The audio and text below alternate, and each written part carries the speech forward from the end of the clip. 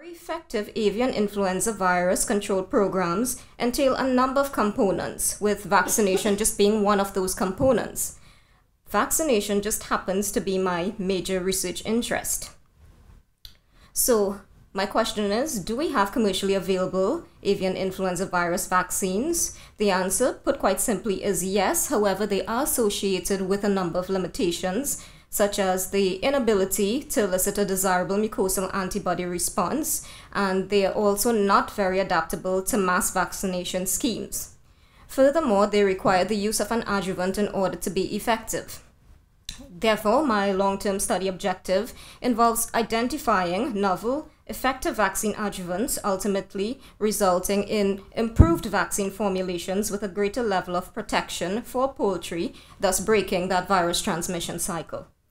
My main research question is, can we identify a novel, efficacious mucosal adjuvant that can be effectively delivered to target sites with minimal levels of degradation?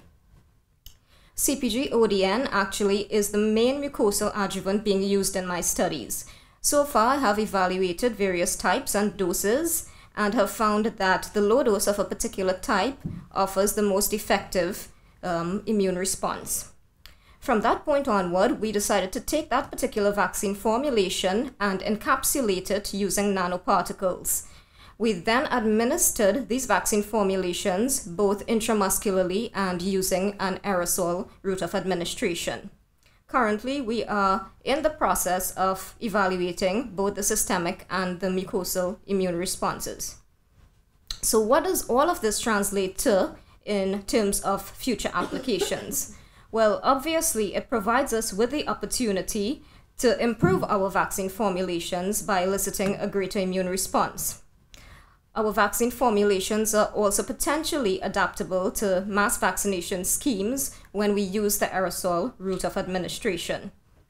And the slow controlled release system characteristic of our formulations allows for persistence of the vaccine formulation at the site of administration. And obviously, a direct consequence of this is fewer doses of vaccines being required, which is particularly useful for vaccinating very large numbers of birds in the face of an outbreak.